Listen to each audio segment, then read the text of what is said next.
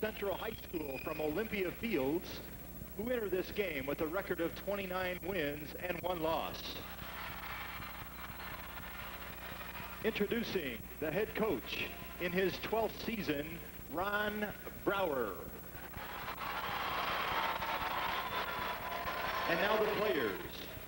Number 15, a 5'11 junior, Robert Respris.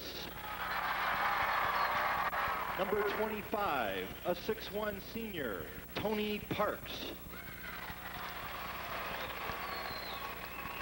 Number 33, a 5'9 senior, Greg Glaze. Number 43, a 6'2 junior, Ronnie Jameson. Number 45, a 6'4 junior, Dwayne Dowell. Number 53, a 5'11 junior, Steve Billingsley. And number 55, a 6'3 junior, Mark Murata. And now the starting lineup for the Olympians of Rich Central. At 1 forward, a 6-foot junior, 35, Keith Gill. Gill, the brother of Kendall Gill, averaging 12 points and 4 rebounds a ball game. At the other forward, a 6'2 senior, 21, Charles Warnell. Another Olympian in double figures on the season, averaging 14 a ball game. At center, a 6'2 senior, number 51, Maurice Rayford. He holds down the middle, doesn't score a lot, but he's there on the defense. At one of the guards, a 6-foot junior, number 31, Bobby Smith. The key, according to his coach, to this ball game, averaging 14 points a night. And at the other guard, a 6'3 senior, number 13, Kendall Gill. He scores a lot, 21 points a game, 6 rebounds, and all-stater. Those are the Olympians of Rich Central High School. And now let's meet the Terriers of Carbondale Community High School, who enter this game with a record of 21 victories and 7 defeats. Introducing the head coach in his 11th season, Doug Woolard. And now the players. Number 4, a 5'11 junior, Scott Brigham. Number 10, a 5'10 junior, Brad Dillard. Number 20, a 6'2 junior, Aaron Stearns. Number 22, a 6-foot junior, Tony Austin. Number 24, a 6'1 sophomore, Mark Diamond. Number 30, a 6'1 junior, Bert Simon. And number 44, a 6'5 junior, Chris Hartlieb. And now the starting lineup for the Terriers of Carbondale. At 1 forward, a 5'10 senior, 32, Clayton Greer. One of 4 Terriers in double figures, averaging 13 a game. At the other forward, a 6'3 senior, number 15, Stacy Corthin. This young man leads the team in rebounding, averaging 7 a night. At center, a 6'2 senior, number 52, William Cobb. You can count on him for 10 points and 5 rebounds a ball game. At one of the guards, a 6'6 senior, number 35, Steve Bardo. This is the man who makes them go. He averages 17 points and 5 rebounds. And at the other guard, a 6-foot senior, number 12, Sean Curtis. The playmaker, he averages 4 points a ball game. Those are the Terriers of Carbondale Community High School. And now the officials for tonight's game, Tom Kleinschmidt of Chicago and Bill Laudy of Frankfurt. Rich Central and Carbondale are coming up next. One of your network sponsors is the American Dairy Association of Illinois.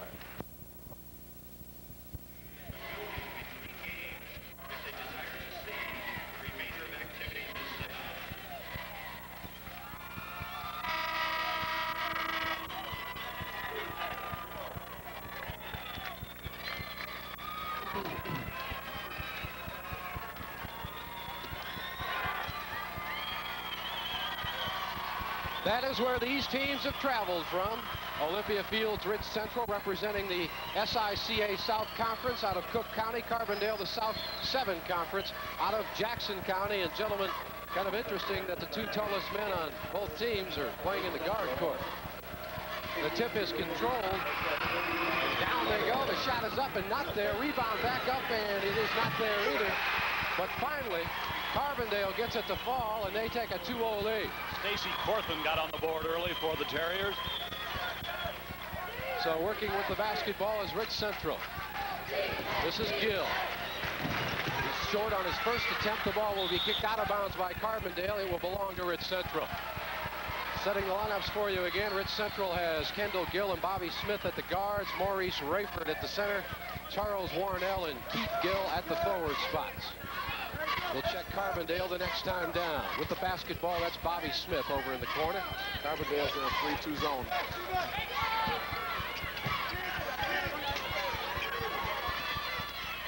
Smith wants a jumper, and he won't get it to fall. Tip is no good by Warnell, and controlled out of there by Carbondale. Maybe, no. Grabbed by Ridge Central and then thrown out of bounds.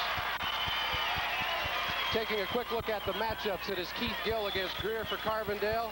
Warnell against Corthan at the other forward spot. Then Rayford and Cobb squared off at center. Smith and Bardot at guards, along with Gill and Curtis. Ridge Central starting out in a 1-2-2, three-quarter court press. Sean Curtis working the ball for the Terriers, who come in here at 21-7. They go right down low, but the ball is batted away. Corthan couldn't hang on, and they lose the basketball as Ridge Central will come the other way and try to tie this game at 2s. Interesting, guys. The big scorers for each team, Kendall Gill and Steve Bardot, plan to play as teammates at the University of Illinois. Bobby Smith, the guard, averaging 14 points a game, gives it along the baseline, and we've got a whistle and a foul as Gill was trying to drive. That time Carbondale was in a man-to-man. I think this is what Coach wants to do. He wants to mix up his defenses a little bit between a man-to-man and a 3-2 zone. And yes, Keith Gill and Kendall Gill are related, about as close as you can get. They're brothers.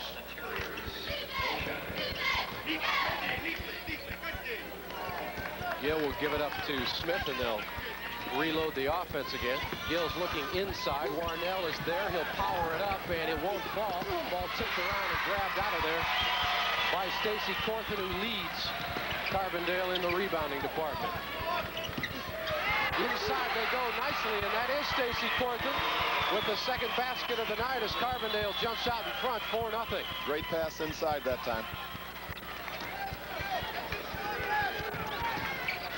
Almost a steal on the other side.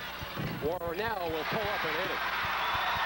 Charles Warnell gets the first 2 points in the assembly hall for the Olympians, and now pressure applied, but they break it rather easily. Greer with the basketball in the middle of Corthan, off the glass too hard, and the ball is picked out of there by Smith. But we talked about an up-tempo game. I don't think it can get any more up-tempo than it is so far. I'm getting tired just watching them. Bobby Smith with a nice spin move, and he'll get the hoop. Bobby Smith left his man out by the free throw line with that 360 off the dribble, and then got the nice roll. And this is how the ball game was tied at 4. And here he comes down the lane. Just put it over the defender's hand. Nice shot. Well, Smith, not all that proficient at the free throw line, 66% on the year. And he really froze Sean Curtis with that spin move. Rebound comes down to Corthan. I'll figure out how many lefties Rich has. Everybody out there's left-handed. Yeah, Bardot is. They go into the corner to Corthan. They kick it back on the side now. Greer will try. No, he'll give it back to Bardot. That won't go down. Ball is fought for, and Olympians bring it out. Now they have trouble with the dribble. Smith double dribble. Bobby Smith tried to pass it across the lane. Then he saw some defender get in the path. And oftentimes that happens, Coach. You take your eye off the ball, or you're trying to go across the way with it, and you lose the handle. Yeah, plus, I don't know if Bobby's got something on his left hand there. I don't know if he's got a jammed finger or what, but that might have bothered him a little bit. Boy, Bardot is a press breaker, isn't he, at 6'6"? They work it down. This is Corthan, and that's too hard as well. Ball is fought for. Getting the basketball is Cobb. It won't fall. And we've got a whistle and a foul against Stacy Corthan. for Rich, or I should say for Carbondale. That shot didn't drop, but it seems that Carbondale is getting a good shot every time down. Yeah, they're hitting the glass a little too hard. Yeah, it would well, appear. I think that's nerves. A little too much adrenaline flowing right now. Smith trying to get the ball down low to Warnell, and he did that, but getting in the way. Nice pass inside, though. Was Clayton Greer.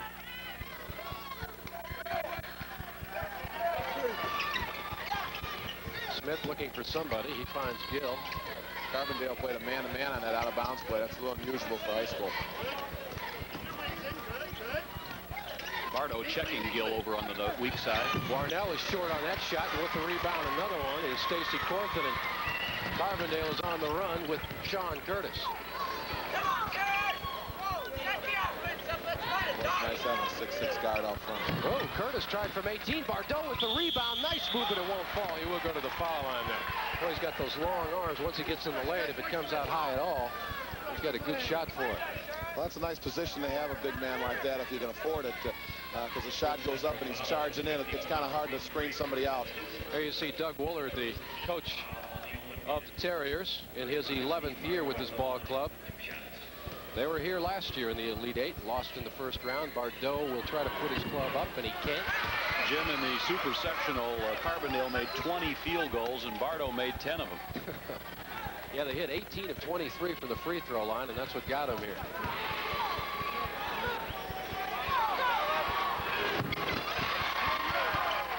So Carbondale moves out front by one as both clubs try to get their offenses in gear. 4:24 remaining in the first quarter. 5-4 Terriers. Smith calls out the play.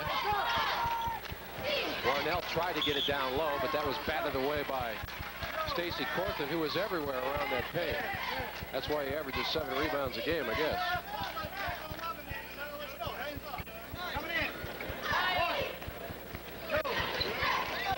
Smith looking inside for Warnell, who will fire from 10 and back. Charles Warnell.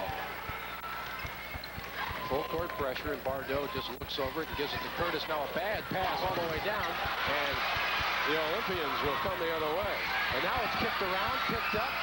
Down the middle they go to Bardo. Spin move, and what's the call here? I think there'll be a foul out front at the free throw line against Rich Central and make it Bobby Smith.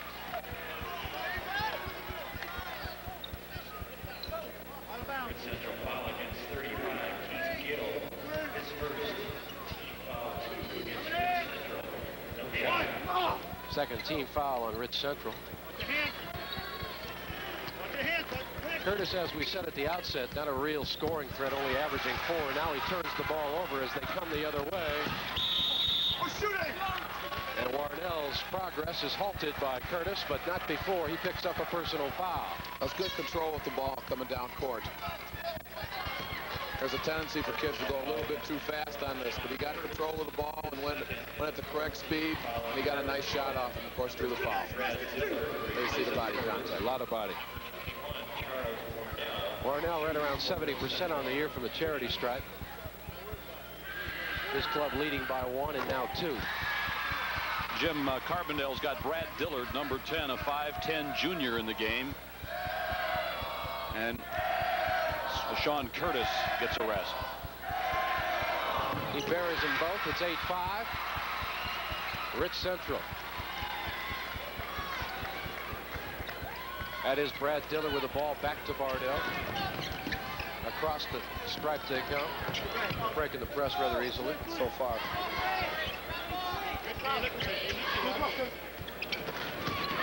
In the middle they go. That is Corthin, who couldn't get it to drop, but Bardo has it right back. Dillard wants one, but he can't get it. Bardo, though, along the baseline, too short. It'll come right back out to Dillard. One of the things Coach Woolard wanted his kids to do is to attack this pressure defense, and they're doing exactly that. They're getting some great shots. Bardo missed the jumper on the wing, but we've got a foul underneath. It looks like it will go against Carbondale. William Cobb with the personal. That's his first of the night. This is early in the game to be in the bonus already. Boy, you're not kidding.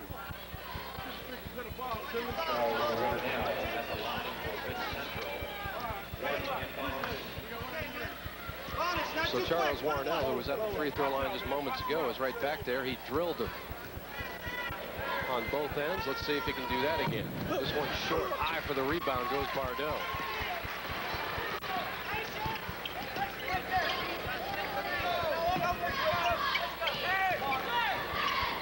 Looking on the wing. Oh, the ball is taken away from Cobb on a nice defensive play, but now we've got traveling called against Kendall Gill, who did a nice job of stripping that ball away from Cobb. I think what the official called that time was a double dribble, because he hit the ball when he stole it, and then it bounced, and then he dribbled it again after picking it up, and that's a double dribble. Both teams trying to get in gear here. 2:53 left in the first quarter. Rich Central leads Carbondale 8-5. One of your network sponsors in Jim Albrecht along with Frank Bissoni and Bill Geiston. It almost looks like a boxing match out here. Both teams trying to feel each other out. Nobody really in any kind of flow. No, there's a lot of action, but not a lot of scoring right now. And again, I think that's just first game jitters down here and the adrenaline flowing. I think they'll settle down a little bit. I think that's a good point. The rhythms aren't there yet. A little bit out of sync, both teams. Yeah, because they're both getting good shots. It's just they're not putting them down. Bardo wants a 15-footer, and that's way short. And the rebound comes down easily to Warnell, and they've got a fast break if they can bring it on in. Baseline is not there by Gill, but the ball comes all the way back out. And now Gill will try and not by. And a foul, or yes, a foul in the lane on Keith Gill.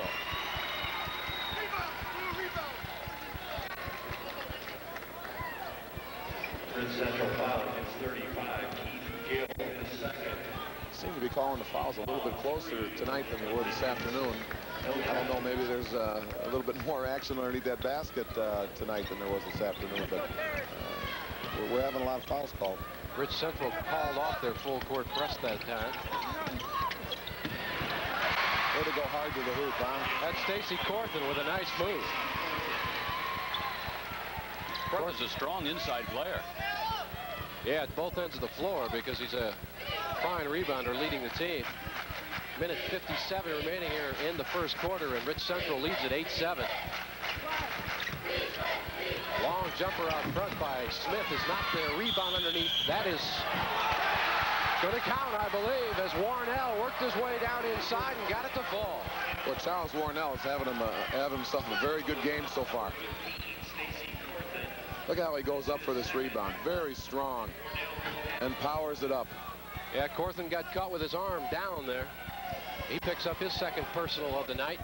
No, it's amazing. He doesn't look that strong looking at him shooting free throws, but geez, he really got hit hard and he managed to get the ball to the hoop that time. That shows some strength. Warnell makes it a 3-point play and makes it a 4-point lead for Rich Central.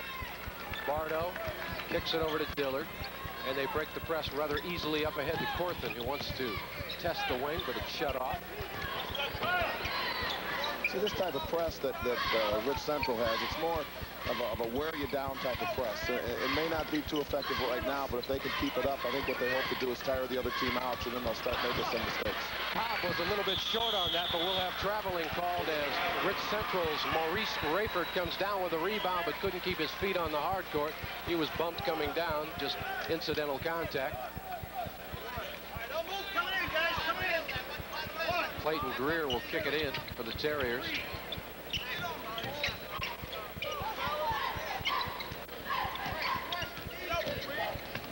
This is Greer on the wing, looking inside. Corthan not there. Dillard tries, and that ball will end up in press row, and they say it's last touched by Carbondale. That's kind of a wild pass that time. Yeah, we're going to see a couple of substitutions coming in now. For Carbondale. Carbondale is still rotating between the 3-2 zone and the man-to-man. Now they're in a man. This is Gill, and that'll come out of there. Rebound, Warnell again. Boy, Ron Brower's sure glad he came to the game tonight, I'll tell you. He's keeping him in the game so far. Timeout on the floor. Rich Central in front by 6, 13-7. One of your network sponsors is Country Companies Insurance.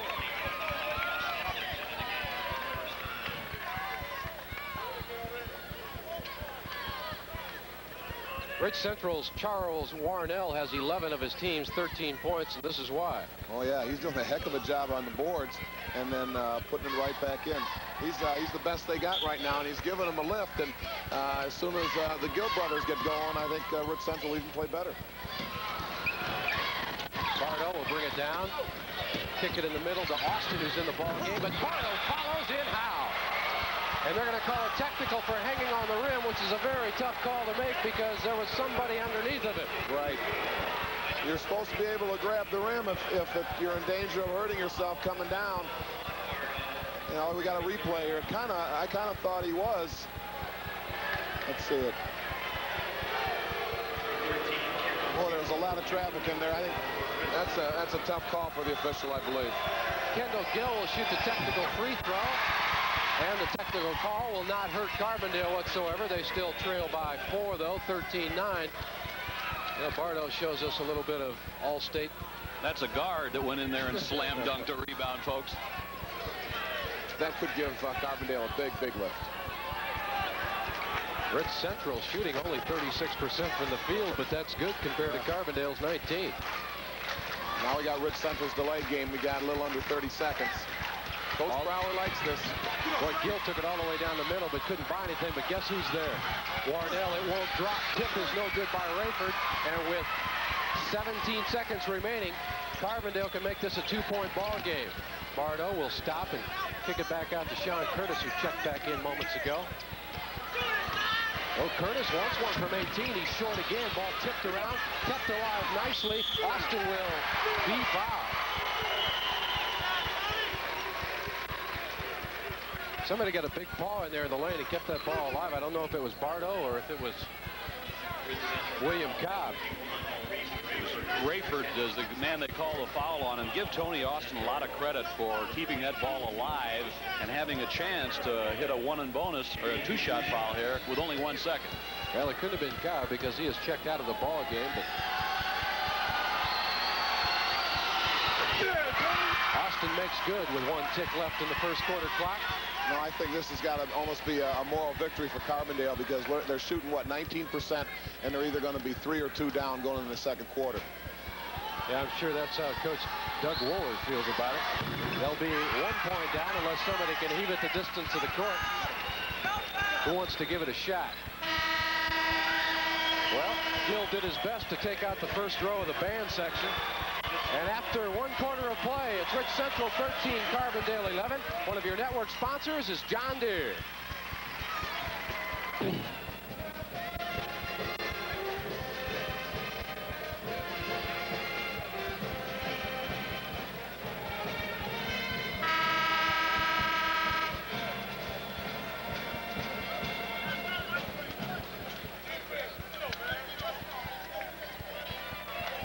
Don't forget, following this one, we have Romeoville. I guess we could classify them as the Cinderella of this tournament. They have never even won a regional before this year. Not only did they win that, but of course the sectional, super sectional, they'll be up against Westchester St. Joseph's. Is the defense better than the offense, or is the offense just having trouble getting going here, Coach? Well, I think it's a little bit of both. There's a lot of quick hands out there, but the shots that normally drop for both teams just aren't right now. And geez, here we got a little bit of strategy, man. We've got a little delay game by Rich, and I think they're still playing their man-to-man. This Carbondale is. Gill, Smith, and Gill are just out on the perimeter playing catch as the first 30 seconds of the second quarter goes by. So it looks what they're trying to do is spread them out a little bit and then break up one of the kids to the free throw line for a little backdoor cut. And they tried it again. The ball was just knocked away. Ball was slapped away by Bardo. See, that's good patient defense. You can't panic when a team does that. You gotta just get hard-nosed and work at it. The Olympians leading by 2 and playing a little cat and mouse against the Terrier defense. Smith has it back in his hands, and he looks like he wants to do something, but the ball is off the rim, and Carbondale will have a chance to tie this ball game as Tony Austin brings down the rebound. Got a 3-guard offense in there, basically, although Bardo really can't be classified as a guard by most people. A contact there that looked like Tony Austin drew the charge or created it. He is guilty of charging. There's the first quarter statistics. Shooting horrendous right now. 29% for Ritz Central, 21% for Carbondale. Free throws, both teams hitting 3. Rebounds in favor of Carbondale by 2, and the turnovers are even at 5. That's the stats show it's a toss-up, and so does the score. So it's just, I think it's just a matter of both teams settling down a little bit. And I think what happened last time down court for Rich Central, they're in their delay game. Carbondale played good D for about 45 seconds. So then Rich Central figured, heck, what we're going to attack anyway. So I think that the mental toughness of Carbondale showed at that little series. Maurice Rayford, who took the charge from Tony Austin, picks up his first point of the ball game and tries for 2 and gets it done. Rich Central by 4 at 15-11. Rich Central's back to pressing again. Bardo will kick it over to Curtis as they cross the timeline. What they're going to do now is poke Bardo up high. See what they can get done in there. Oh, Austin almost double dribbled, now lost the handle. Bardo gets it back, looks for a teammate. Corfin is in close, can't get it. And the rebound comes down to Central, and they've got a 2-on-1 maybe. All the way, Gill. Oh, in and out. Kendall Gill just couldn't get it to fall, and I would say that Carbondale caught a break on that one. It was good control. He got a good shot. It just wouldn't roll in for him. So many quick hands on D. Curtis will try for his 3rd time and miss for his 3rd time. Running up quickly. Bobby Smith changes his mind and changes his mind again and hits too much rim. Looked like the defense kind of gave up on him and thought he was going to come back out and stud it up again, and he turned around and had a wide open 15-footer. Good recognition on his part. Again, he just didn't get the good shot to drop. I tell you, both coaches cannot complain about their shot selection. Not so far. They're getting real good shots. They're just not falling. Austin in traffic buries it. Tony Austin with his first field goal of the night, 4 on the evening. Gill with a bounce pass, a dangerous one into Rayford, and we've got charging call. No basket. Rayford got the ball to fall off the glass, but in front of him was Tony Austin. And that's the rule, Coach. If there's a charge, no basket, no matter what time it left your hands. Ace planted. Or is it? I don't know. Well, tell me what you think. I would be griping if I was Ron Brower. I didn't think he had position. But see, that's why that's not an official. You look at, 2 people can look at a replay and see it differently. That's that's why the judgment of the officials with those replays, I don't think are any good. Bardo was way off, but Greer was right close inside and couldn't get it to fall. Now he'll kick it back outside, and they'll set up the offense with Curtis. Bardo, yeah. Nice touch. Steve Bardo. The thing you like about that for Bardo is that he missed a shot badly, and he came right back and went right back after it again. That's a shooter's mentality. He just come after you. Well, those are your good kids are always like that. I mean, they can miss a shot or make a mistake and bounce back 5 seconds later and do something positive. They don't let mistakes get them down. The shot by the All-Stater ties this contest at 15 with 4:30 remaining here before intermission arrives.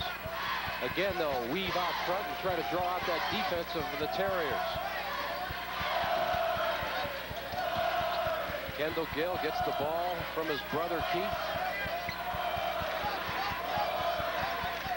Warnell and Rayford wait patiently along each side of the lane down there on the offense.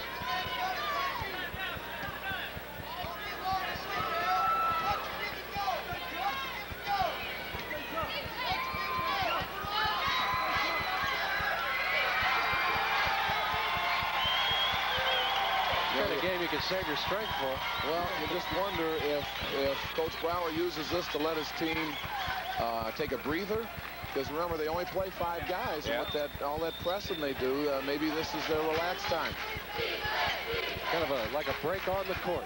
Right. It could be a very smart play, because we commented before about how 5 guys could play an up-tempo game the whole game. Maybe this is how he gets it done. Well, I know in 3 of their games they had 97, 100, and 120.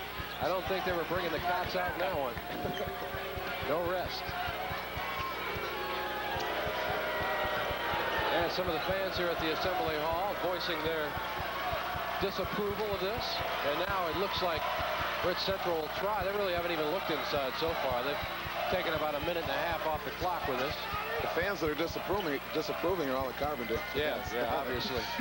The Rich Central fans are cheering in the back. It all depends on who you're for.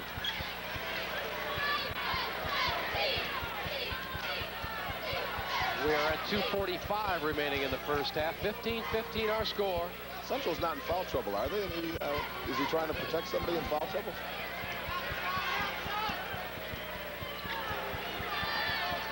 No.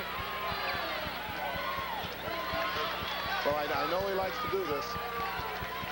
This is part of his game plan, so this is not unusual. It's not like he saved this for downstate or anything. He's used it many, many times.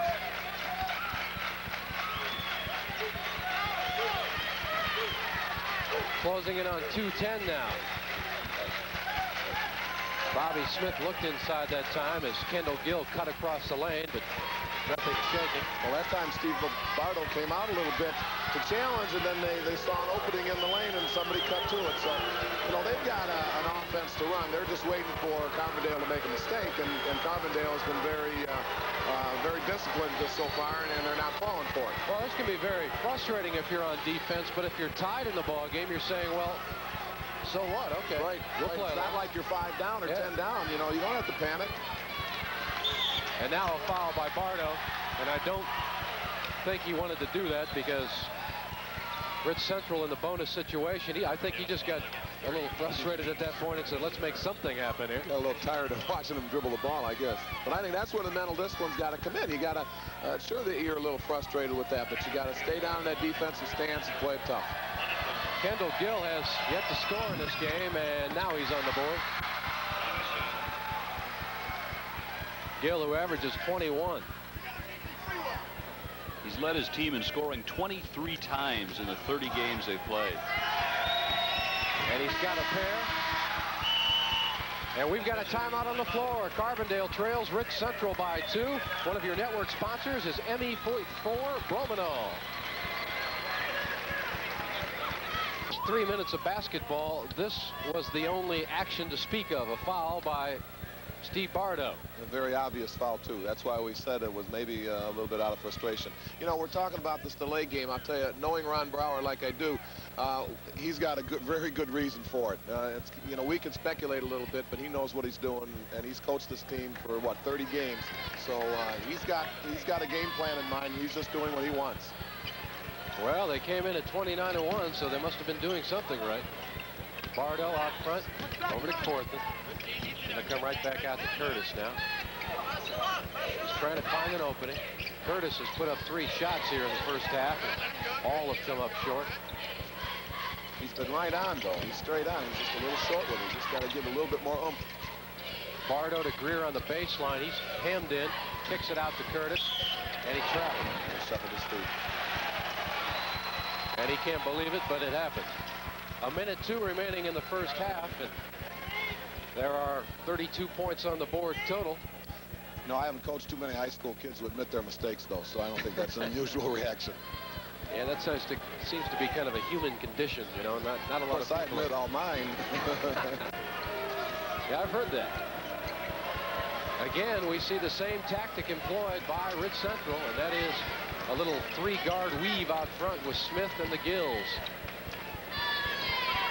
And Carbondale's filled to the gills with this tactic. I don't know. But they can't come out and commit an atrocious foul as they did last time and give up 2 points at the free throw line. So they're just playing for the last shot now. It'll be interesting what Coach Willard wants to do with this if they decide to do it the second half. I mean, he has to make a decision. Is he going to stay back like he has been? Is he going to come out and pressure a little bit more? You know, what's down here they're trapping. Ronnie Jameson is in the game. He's underneath the basket, and now we've got a foul out front as Bobby Smith was pinched in by Austin and Bardo. And Bardo picked up the personal. That's his second foul, right? Second is correct. Well, both times Rich Central has gone to the deep freeze. They end up at the free throw line. Well, that's what you want. Smith trying to give his team a 3-point lead, which doesn't happen, but the rebound comes out to Jameson. And with 9 seconds left, they can fire it up again. Gill to Smith. Smith down the lane, out of control, picked up by Bardo. 2, 1, stop. Well, he used all the clock he could get. That was great recognition of how much time was left. We are at halftime. Our score, Rich Central 17, Carbondale 15. One of your network sponsors is the American Dairy Association of Illinois. We'll have semifinal games tomorrow where all 4 teams will have records of 30 wins and 1 losses. That's never happened in the 78-year history of the state tournament. That is really astonishing when you consider what he's talking about, of course, is Manual and King won today. Earlier, Rich Central's leading by a pair, and St. Joseph's and Westchester is then coming in at 29-1 also. These are some excellent teams. How's the tournament changed over the years? Well, I think that the level of competition has just gotten unbelievably good. In both the A and the AA tournaments, when the teams come down here, they're prepared. They know what they're doing.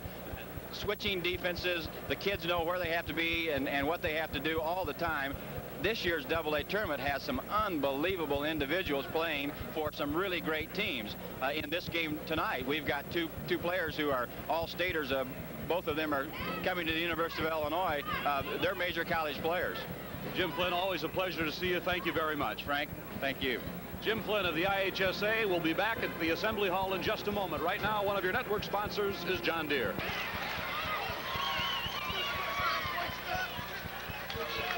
It looked like a good block. He got his hand on the ball, but the referee called him for the body. That's not a good angle to see the body foul, but that's what the official called. No, because from that angle, all you see is the elbow from the offensive player. But again, we're not underneath.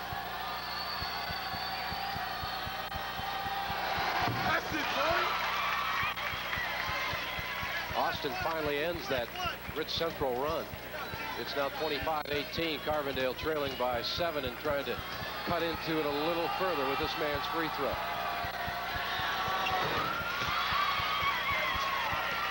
(25-19) the Olympians over the Terriers. Carbondale could use another defensive stop here for some momentum. Bobby Smith gets it over to Gill. Gill in a lot of traffic. Makes a nice pass out.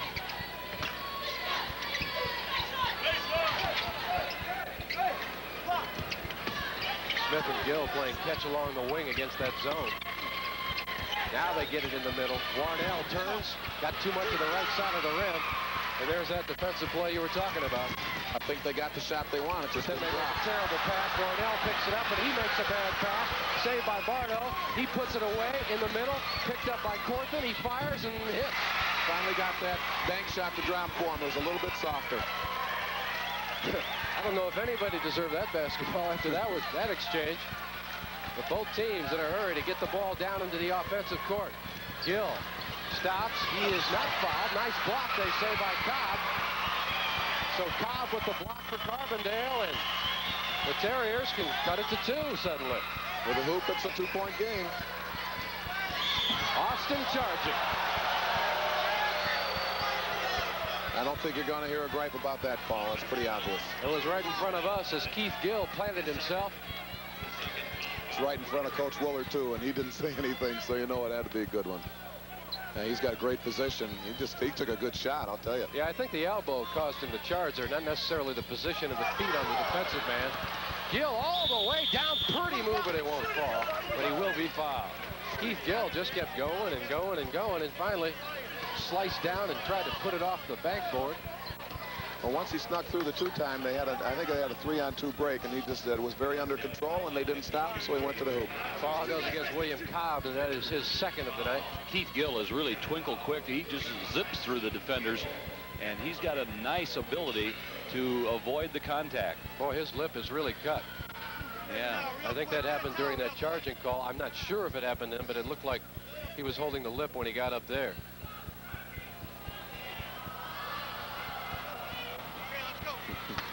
That's one of those injuries. It doesn't hurt that much. Now he'll bleed all over his uniform, and it'll just look great for all the fans back at school. Gill gets that one to drop. We were talking about Gill on the offense driving. There's 3 minutes. See, nobody came in to pick him up. And nice control, though, on the dribble again. Yeah. And Gill gets them both, so Central back to a 6-point edge. And now there is a substance on the ball that Greer didn't like, so they simply exchanged basketballs. You can't beat that. Three-quarter pressure now applied by Rich Central, but breaking it nicely. In the middle, they go to Greer, out to Corthin, and they'll just look for Bardo, and he'll not get it. And a foul underneath on Cobb, and that's 3 on in. Well, he was just looking to get position, I think, and anticipating a missed shot, and then the official called him for elbowing or pushing out. Well, fans who have watched Steve Bardo play all year know he can make that shot rather easily. He's 6'6", and it may look like he's out of his range, but that is not the case. No, and he seems to be mystified why it's not going in. It looks good when he releases it. It's just not dropping. And we're back to our delay game here now.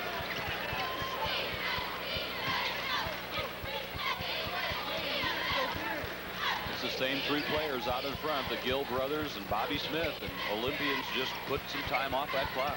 Almost a foul there on Greer as he tried to take the steal, and now double dribble called on Keith Gill. Well, that stall backfired. Well, it's not going to work all the time, that's for sure, but I think they're still on the positive side with using it. But I'll tell you, there's nothing like a turnover or a steal to maybe change the coach's mind about it. That was a good no call. The fans were reacting to that, but that's not a foul. Yeah, they broke the press rather easily that time by getting it in the middle to Greer, and now playing with it out front is Austin. Greer doesn't want that shot. See, I think that's the shot they should take and have to hit. Maybe they should run Bardo down to the baseline.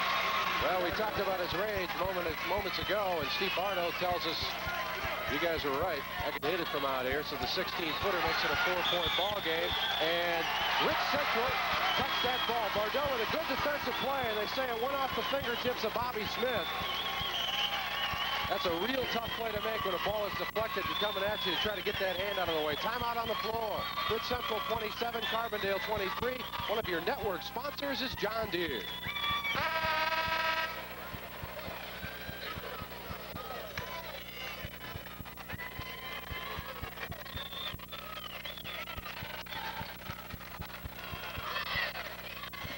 It was 17-15 at halftime. Rich Central in front. They have upped that by 2, leading 27-23. Both clubs have hit just 9 field goals on the night so far. Carbondale 9 of 34 for 26%. Rich Central 9 of 26 for 34%. 2:35 remaining here in the third quarter as Carbondale works it around. Bardo, triple team, gets it nicely to Greer down the middle. His shot is rejected. Bardo gets it back, and he's fouled. Nice pass by Bardo that time. Did you notice where they had Bardo? We just commented that baseline shot was open, and all of a sudden he wound up there, but you notice the defense all of a sudden. Maurice Rayford picked up the foul. That's his 4th on the night. That's a good call. He got him on the arm.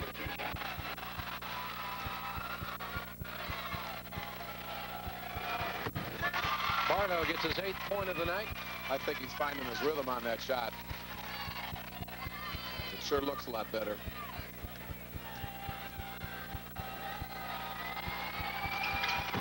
This one's a little too hard, but the rebound comes down to Greer, back up, and in.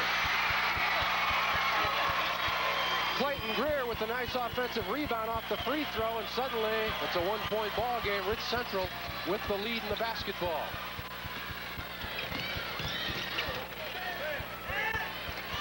They're working around out front. Gill penetrating. Nobody picks him up, but he doesn't make him pay the price. And the rebound nicely saved by Cobb into Bardo.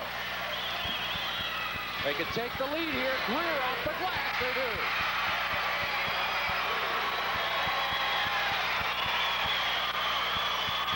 Greer is at 6 points here in the third quarter, and now a foul on Bardo, and that's not what they wanted. No, I think that's his 4th, too, and boy, he was just getting into the game offensively. A very bad foul. And he was just getting into the game after that basket by Greer. Bardo pointed to Keith Gill as if to say, hey, we're here, man, we're here. And then suddenly he goes up court about 15 feet later and makes what coaches like to refer to as a dumb foul, I believe. I think that's a good observation. I think he was going after Keith Gill a little bit. They were banging each other pretty hard, and they had a little competitive spirit going there, and that's why he committed a foul a half a mile from the basket, and he has to sit down. So now Gill will get a chance to get even, as if helping Bardo pick up his 4th foul wasn't enough. Free throw will get the kind roll. 28s are on both sides of the scoreboard. Well, we have 2 people in foul trouble now. It seems obvious that Bardo's foul trouble is a lot more important to Carbondale. But when you think the fact that Rich Central's only got 5 players, anybody that they get in foul trouble is important. Looked like Warnell almost got a spectacular tip on that one, but Cobb grabbed it away. Now they go down to Cobb. He fakes, pumps, puts it up. It won't roll down. A lot of contact, and coming down with it is Gill. Gill up quickly.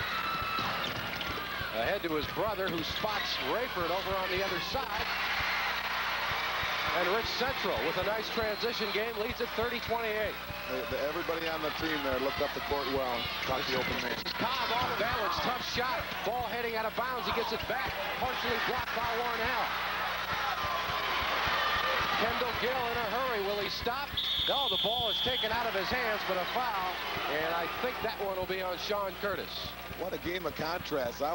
We sit here watching them the delay game, and then all of a sudden they're racing up and down the court, both teams. It's really kind of a fun game that way. Well, Sean Curtis and William Cobb were both there in the lane, but they say Cobb is the man who got his hands on the wrist, and that is his 4th personal foul. And you can see that Coach Douglas Woolard isn't real happy with the change of events there.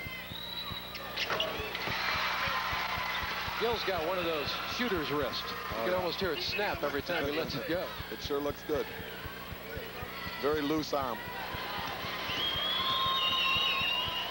Central trying to go back up by 4, and they do. Well, Central was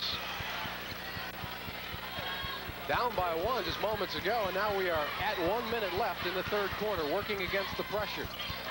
Curtis does a nice job of it. See, breaking this press is going to be a little bit tougher for Carbondale now with Bardo sitting down. Looking inside for Corthan, but he is swarmed over. And now a takeaway by Gill. Kendall all the way. Count him up.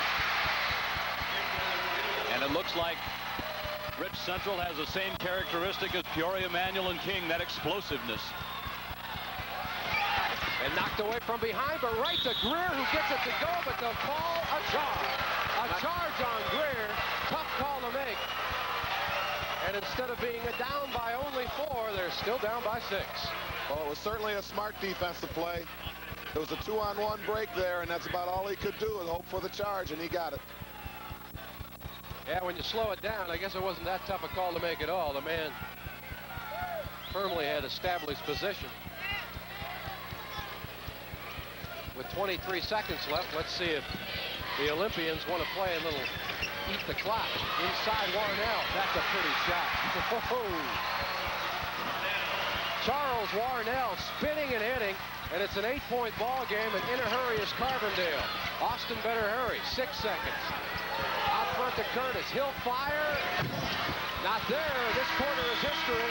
Rich Central leading this ball game with 8 minutes left to play, 36-28. And one of your network sponsors is the American Dairy Association of Illinois.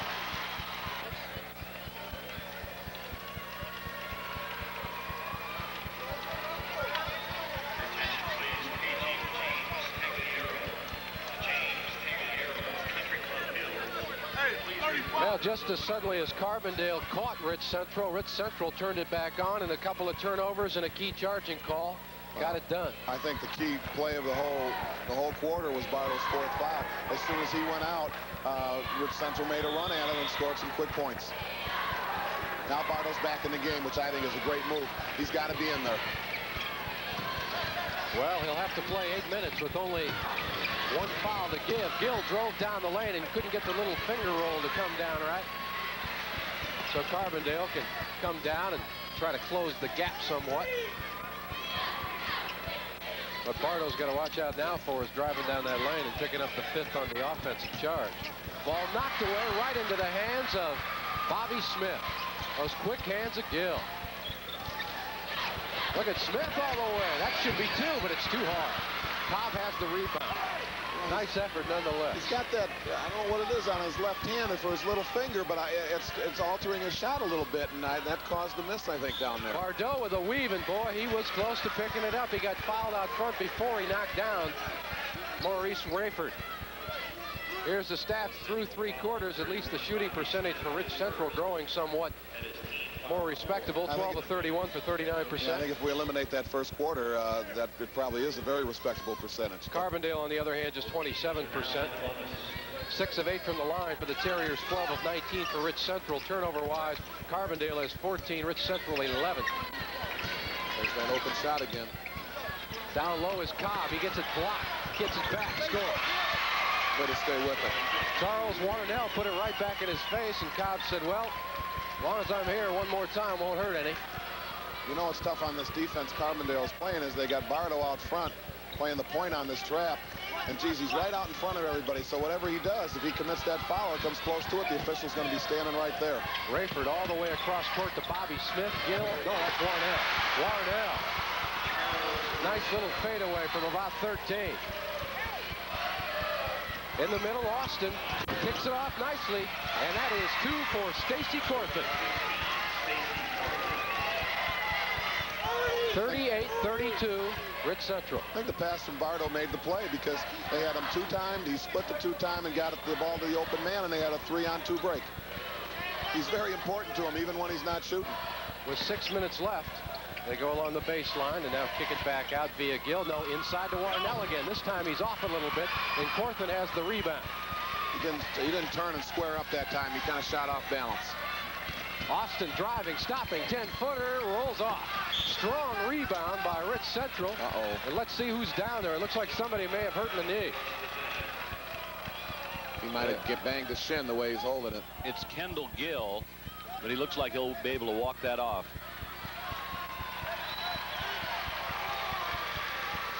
Austin pulling up with a jumper, just couldn't get it to fall, and then of course you see there the off balance. Ooh. Yeah, I don't know what happened. He just lost his footing there.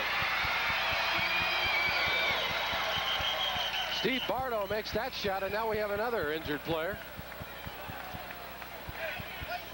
Looks like somebody might have gotten the air knocked out of him. Boy, things either happen very slowly during this game or they happen rapidly, one right after another. It's kind of hard to keep track. Bobby Smith will be all right.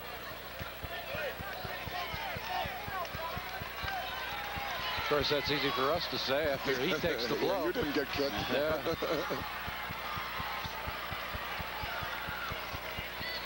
Once again, it shows Bardo's importance to the Carbondale team. He's got him back within 4. Yeah, Bardo now with 10 on the night.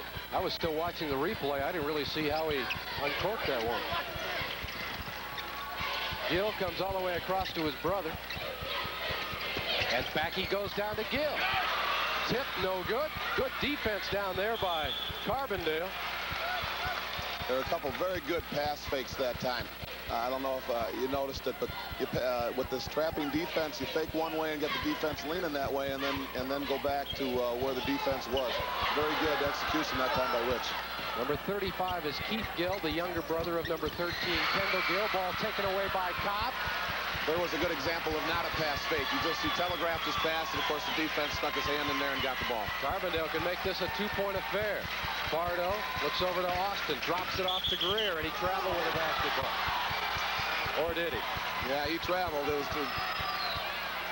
He must have timeout on the floor. So Carbondale passes up the opportunity. They trail by 4. One of your network sponsors is Amabin.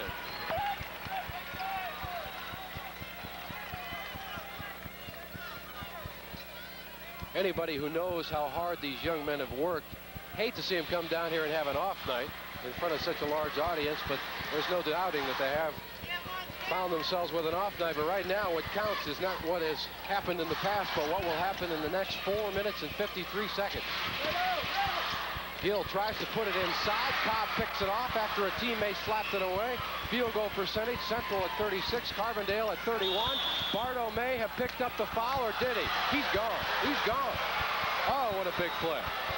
I mentioned it 2 minutes ago. The thing you got to worry about is picking up the offensive charge, and now with 4:42 left. The young man who did it was Maurice Rayford, and he had 4 fouls himself, so somebody was leaving the game. But as you said earlier, it's probably more vital to Carbondale to be minus a Bardo than it is a Rich Central, yeah? There's no question about it. He's the best they've got, and he's their leader, and this is really going to hurt. And the shame of that is that may be Steve Bardo's last play as a high school basketball player. He can hope that his Carbondale Terrier mates come back and give him another day, but right now they're down by 4. Well, now what I think he's got to do is shake that off, and he can still be a leader on the bench, and he can encourage his teammates in there because they're only 4 down and there's a little under 5 minutes to go, so all is not lost. Cobb with good pressure out front. He almost thrown away, but Gill makes a nice save in the corner. Bobby Smith with a hard pass over to Kendall Gill. And they go inside, ball overthrown. Smith picks it up and scores. That's I'd rather be lucky. That pass was for no one, so Bobby Smith said, gee, I think I'll pick it up and slam it home. And 6 points is what Rich Central leads this ball game by. Knocked away by Gill. Count 'em up. Kendall Gill with the steal and the slam. And Rich Central is up by 8 with 4 minutes left to go. We'll be back, but first, one of your network sponsors is John Deere. To receive the school expense checks.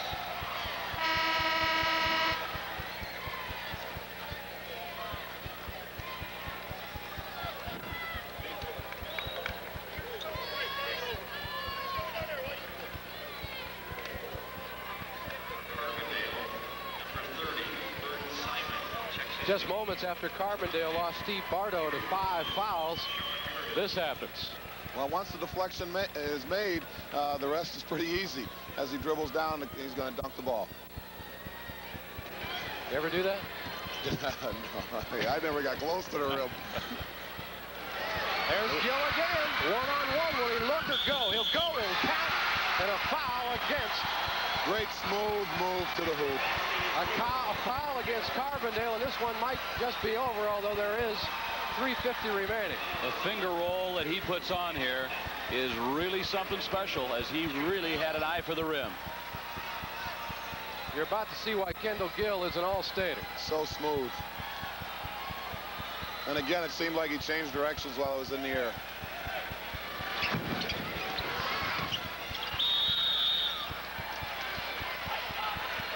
Number 30, Bert Simon, is in the ball game now for Carbondale, as we have a foul on Rich Central. That'll be against Keith Gill. We've said it before, but I can't emphasize this enough that Bardo meant so much to this Carbondale team. And I don't mean just in points, just in leadership. Just being out on the floor, I think they're a much better team, because the players from Carbondale just seem down right now. You know, they've had mental lapses. That's why you throw the ball away on the press, and they've done that 2-3 times in a row now. Simon getting his first playing time at State. He's a 6'1 junior. Look at that free throw, one-handed. Had the right result. Who used to shoot one-handed free throws in the NBA? Was it Oscar Robertson? Don Nelson, wasn't it? Yeah, that's right. Don did it. Frank used to do it in grade school. The peach basket. There it is again. Not the same result this time. Rebounding is Rayford, and he is fouled by Austin. Boy, Rayford's played very well for having 4 fouls. Yeah, well, Keith Gill just picked up his 4th foul a couple of seconds ago, too, but that situation seems to be lessening because Rich Central up by 9 with time on their side. 4 fouls doesn't seem that important when you're 9 up. For sure. And don't forget, tomorrow, starting at 11 o'clock, Peoria Manual, Chicago King, 30-1 each.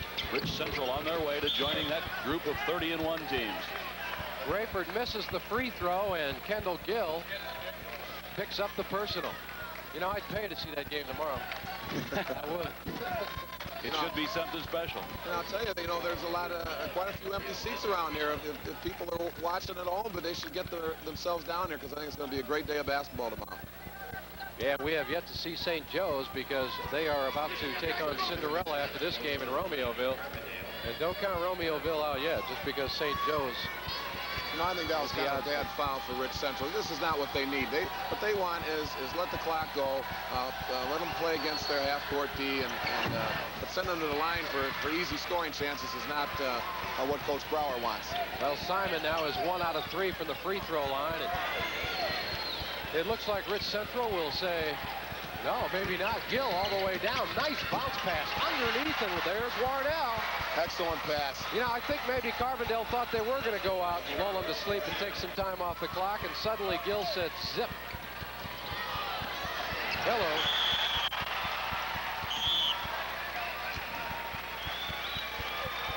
Frank Bassoni almost makes the one-handed grab.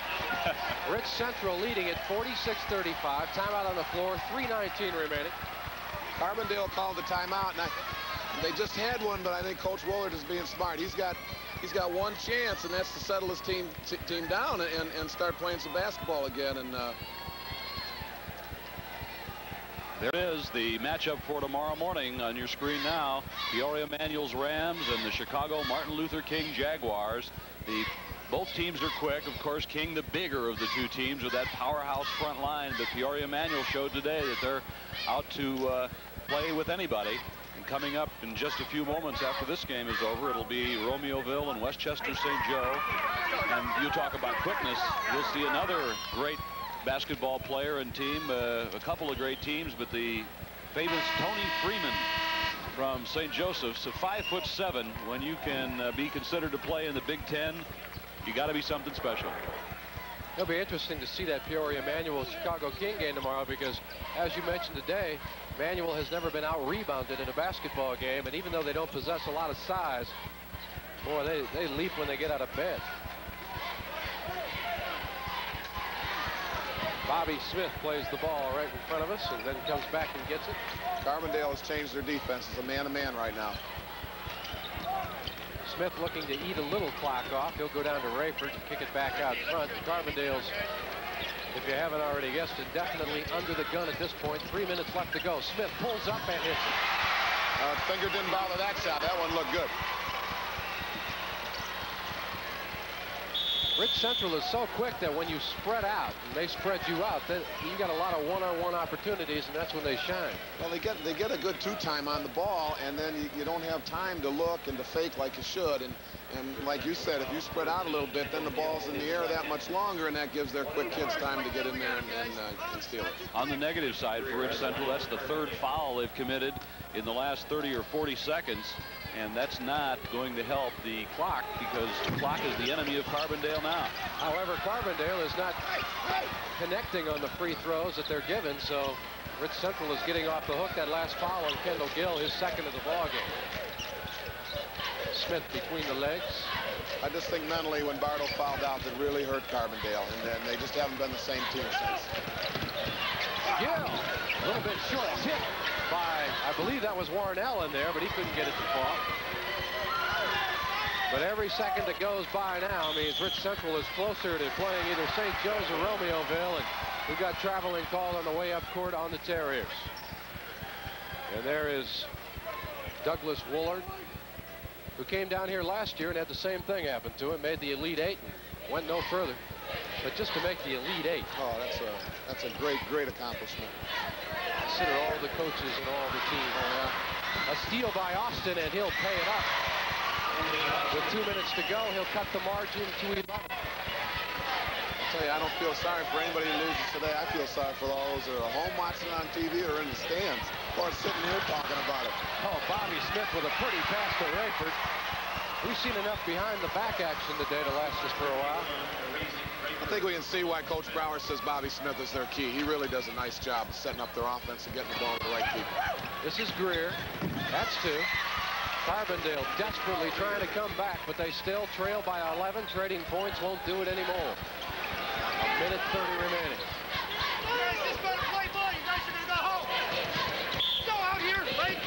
I mean, there is, no matter how good defensively Carbondale is, they cannot stay with the likes of Bobby Smith and Gill out front. They're just too quick with that first step, and they slide by. And if you double team them, you know what happens. Yeah, well, right now I think it's academic. I think Carbondale is down, and they're a beaten team right now. Is this the hardest time to coach, when you're down by 11, and you know in your mind it might be academic, but you can't say that to your kids? No, you want them to keep battling, and they're trying hard. They're not standing still out there. It's not that they're not trying, but mentally, I think they're beaten, and they don't have that little extra zip in their defense, and I think that's the difference.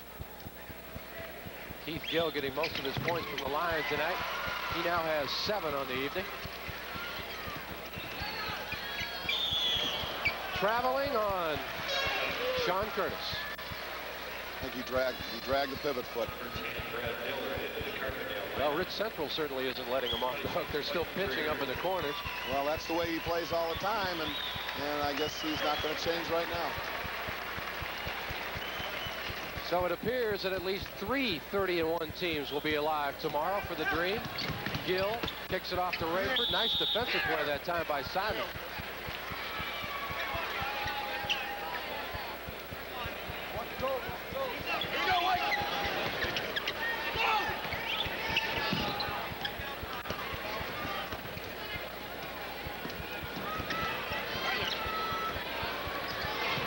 The only loss that Rich Central had all year. Oh, what a move. What a move. And I think we may have an elbow in the eye. The ball will fall. Bobby Smith is getting up very, very slowly. Foul will go against Sean Curtis. I think you're going to see one of the better fouls of the tournament right there. He really got smacked. Smith almost lost the ball. He got hit by two people. Simon got him for good. Yeah. I don't know how the ball went through the hoop. That was great concentration by the shooter. Holy smokes. And this is the biggest lead of the ball game now for Rich Central. They're sitting on a 15-point bulge. And here comes the rest of the bench for Carbondale. You know, I think this is great by both coaches. The guys who sit on the bench work hard all year, too. And now this game is really over score-wise or who's going to win. So they're going to let everybody get a chance just to have a taste of what Assembly Hall is all about. Scott Brigham is in the ball game for Carbondale, as is Aaron Stearns. Stearns wears number 20. Mark Diamond wearing number 24 also in the ball game. Brad Dillard is in there. And Chris Hartley, number 44. Those are the substitutions for Coach Doug Woolard. Free throw miss, but Gill almost put it back down. Under a minute now. Time running down in Carbondale for the season, but what a season it was for him. A lot of folks didn't think they'd ever get this far. Coming in at 21-7. Tony Parks now checking into the ball game as Kendall Gill exits. Here's a good one. Inbound it comes. Shot Brigham. Yes, Scott Brigham. There's a shot you can tell the grandkids about in about 30 years. All you do, though, is say it was a tie game when you made it. That's what you say. Well, over the years, it'll change. 3 seconds, that way. Bobby Smith called for 3 seconds in the lane, or at least one of his mates was, so we'll come the other way. Don't go away, because Frank Pisoni will be back with a play-by-play of the St. Joe ball game, and he's going to have a fun time keeping up with the 5-7 Dynamo.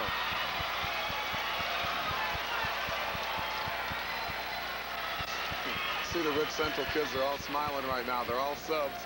Hardly ever get a chance to play, and they're really going to love this 35 seconds. Whoa, look out. Greg Glaze checking into the ball game now for Rich Central.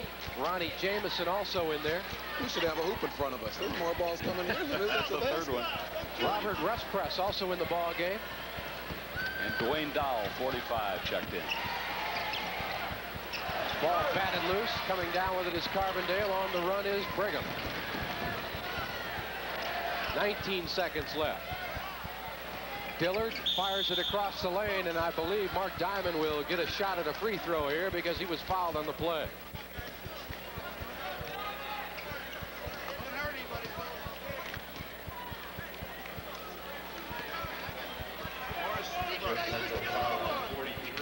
Diamond will go to the line, and the foul on that one was on Ronnie Jameson. Well, Rich Central had a tough time, and they went to some unusual strategy in the second quarter by putting the ball in the deep freeze. Although, Coach, every time they did that, they came up with free throws or points. In effect, what they did was stall the ball for 4 minutes and get 4 points, right, and Carbondale came up empty. Yeah, and what it backfired on them once, I think, in the third quarter, wasn't it? But, you know, another's going to work every time. 10 seconds. As I said, Coach Brower had a reason for it. Now we got scrambled eggs out here as the substitutes really trying to leave their mark at the Assembly Hall. Gets a little wild about this time. Yeah, you're right about that. I mean, what you say about substitutes, yeah, you hear that all the time. Sports announcers say, well, you know, they deserve it. But if you've ever played basketball at any level, you know that the guys you don't see in the game are crucial to your game plan. I mean, they have to run that offense or that particular defense. And that's why I think when you get an opportunity, you have to let them play. Especially down here. So Carbondale gets a free throw from Brad Dillard. And they are down by 11, trying to make it a 10-point deficit, which Dillard can't do. Ball tipped around, finally brought down by Rich Central. It's back in the hands of Scott Brigham. He'll shoot and not score. This ball game is in the books. We are now down to 5 teams remaining in Champaign. 5 teams, as Rich Central and Carbondale have decided who will go to the quarterfinal next step, which will be the semifinals in the morning. Actually, they'll play in the afternoon after the Peoria Manual King game. But the final here, Rich Central 54, Carbondale 43. And Coach, when we look back at the keys, you got to start with Steve Bardo following up. Yeah, there's no question about it. You know, we've said that many times, and probably our listeners are getting sick of it, but it's just true. That was the key play of the game when he fouled out, when he picked up his 4th foul, and then finally when he fouled out. One of your network sponsors is Country Companies Insurance. For one on the campaign, Coach Geist, and the man who really keyed things early and kept Rich Central in this ball game was a guy named Charles Warnell, who was just tenacious on the offensive boards, especially. He scored 11 points out of their 17 in the first half and ended up with a game-high 17 for Rich Central. And then who came out in the second half? Kendall Gill, right? Yes, sir. And so Warnell did his job early, and when Gill finally got in the game, he did it at a great second half, and that was the key. Yeah, Kendall Gill only had 2 points in the first half, both from the free throw line, but he finishes with 14 and had a couple of key steals down that stretch, especially when Bardo left. It seemed like he got free reign out there on defense. Yeah, well, he just got himself into the game a lot more, and whether it was rebounding, passing, stealing, whatever, he just got into the game. And I think that's the type of game he's going to have all the time. Taking a look at some of the other individuals on Rich Central, Keith Gill, Kendall's brother, scored 7 points here tonight. Bobby Smith had a fine game, especially toward the end when they spread it out. He finishes with 10 points on the evening. Maurice Rayford, you like the way he played? Well, I like the way he played with 4 fouls. I thought he did a heck of a job, and he's the one who picked up the 5th foul on Bardo. So he had a great impact on the game, even though he only scored, what, 6? Maurice Rayford was 6, and as we told you, Warnell was 17. Before we go to the team stats, let us check Carbondale. Clayton Greer had 8. William Cobb had 2. Stacy Corthan had 10. Steve Bardo had 10. That's 11 under his seasonal average, but again, he was saddled with foul trouble and finally did foul out with over 4 minutes left in this contest. Tony Austin came off the bench with 8. Brad Dillard had 1. Albert Simon had 1. Scott Brigham had 2, and Mark Diamond had 1. And there you have the scoring as Rich Central moves on. And a lot of folks think it'll be St. Joe, but I guess we should just kind of wait to see about that. I would. I think we've had some great games all day, and it's going to be a great one coming up. Let's look at the team statistics here. Both teams got off to horrible shots, field goal-wise, from the field. Rich Central tried to right itself, and from their start, 44% is not bad at all. No. 20 of 46 for 44%, 17 of 49 for only 35% for Carbondale, and they'll remember that when they go back home. 14 of 24 from the line for Rich Central. That is only 58%, not that great a night. Free throw shooting by both teams either. No, and the turnovers, I think, were a very big key. Turnover-wise, 22 for Carbondale, 17 for Rich Central. Carbondale actually won the rebound battle, but lost the war here tonight, 37-29. Right now, let's go to Frank Fasoni on the Assembly Hall floor. Frank? Thank you very much, Jim. And we're with Mo Tharp, the head basketball coach of Palatine Friend. Congratulations, first of all, on a great year at Palatine. Well, thanks, Frank. It was really a fun year for us, and our kids really played well this year. Talk about a little bit about the Rich Central team that you played earlier, and compare how they played when you saw them and when you played them and tonight. Well, you know, I think Carbondale did a pretty good job with them. The thing that we couldn't do against them is fight the pressure and break the press. And, you know, they're a very quick team. And I think once they start scoring the points in great bunches, you know, that's when they really go. And when Bartow fouled out tonight, you know, they were up 4 points, and then, you know, within a minute they had it to 11, and that's kind of the type of team they are, and they can really take advantage of you in a very short period of time. Talk about Kendall Gill, the 6'3" guard who's headed for the University of Illinois. Well, I definitely think Kendall is an all-state player from what I saw. You know, I had not seen him play until we played him. We had some of our assistants scout them, but when we played him, he only scored 18 points. I think a lot of people think, well, you got to score 30 a night to be an all-stater. But, you know, he's a complete player. He's a great passer. great rebounder, and he plays very good defense for him. And I think he's the guy that really complements their team and makes their team go. You know, you mentioned that he's an all-around player, and I think that's what you were referring to when Steve Bartow went out for Carbondale. It wasn't just the scoring end. Oh, absolutely. Bartow is the kid that plays every position they need. If they need a guard, he plays a guard. If they need a forward, he plays a forward. If they need a center, he plays there. And really, when he fouled out, you know, that took so much away from their team, it was unbelievable. It's amazing, isn't it, at this level, how the effect that one individual can have on a team game. Well, I think when you have players with the magnitude of Bartow and a Gill, you know, certainly they do. You know, a team that's really team-oriented and has 5 guys that are very close, it probably wouldn't matter that much. But one where you have these guys that are really superstars, and of course the reason that their teams are here is because of the magnitude of players that they are. We're going to see a game coming up in a moment between Romeoville and Westchester St. Joe, and when you talk about individual performers, you have to mention